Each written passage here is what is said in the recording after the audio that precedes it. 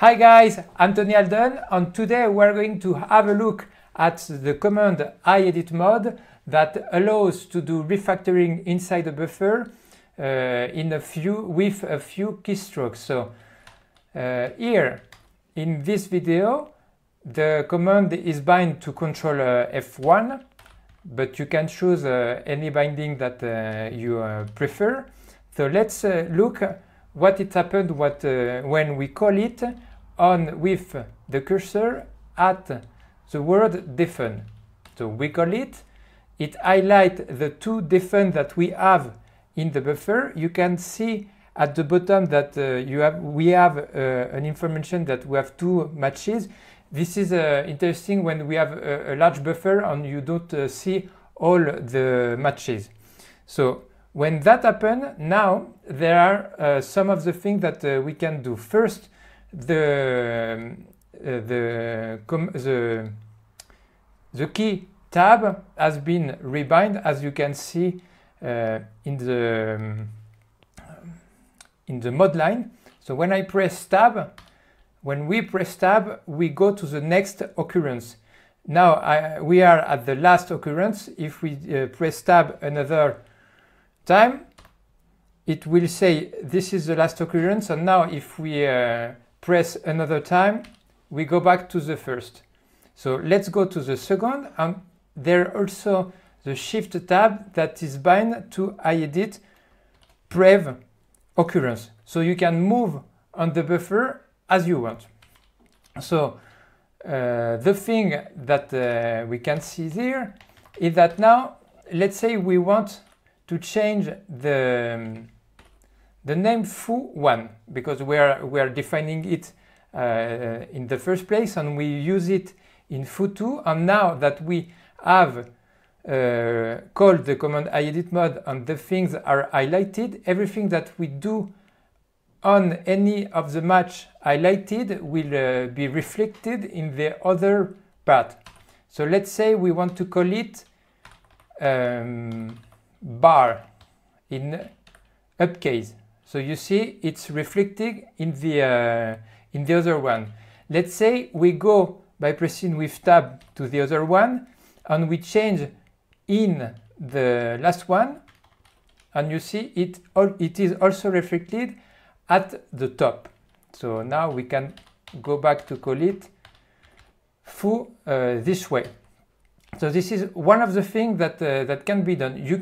We can use it also just to move around. Let's say you have not defen, but maybe let's play still with foo1. So we are here with foo1, and we want to do something to go to the other match in the buffer and do other things. So if we go outside the highlighted part, we can press and do anything we want. If I press tab right now, I will go back to one of the match. Okay, so we can move, do stuff, and if we don't change the thing on the part highlighted, this won't be reflected in anywhere. So here we've seen two of the things that we can do. Another thing, when we've called iedit-mode on that part, it highlights the thing at point. So if we don't want to have everything highlighted, for instance, we just want this part highlighted with iedit-mode in all the buffer, because we want to change the namespace of the package we are writing. So the package right now might be called foo-something, and we press, and you see now it's foo1, foo2, and foo1, all the part here, and we can change that for bar, because we choose that now we want to call it bar. So it's okay. Now we stop using it, so now we can do things as we want.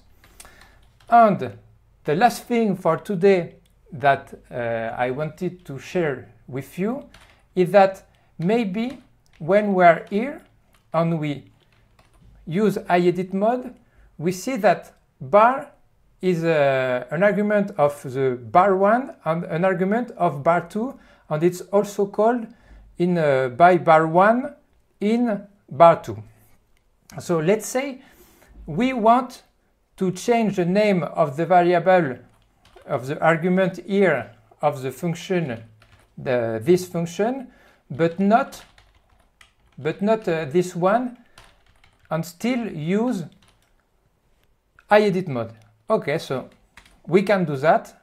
We press iEdit-mode to stop iEdit-mode, and now we call it with the argument 0. So we can either do Ctrl U 0 or meta 0, which call the Ctrl U the universal argument 0. So we do it, and now we call Ctrl F1 for iEdit-mode, and this will highlight with iEdit-mode only with the function we are in. And this is done.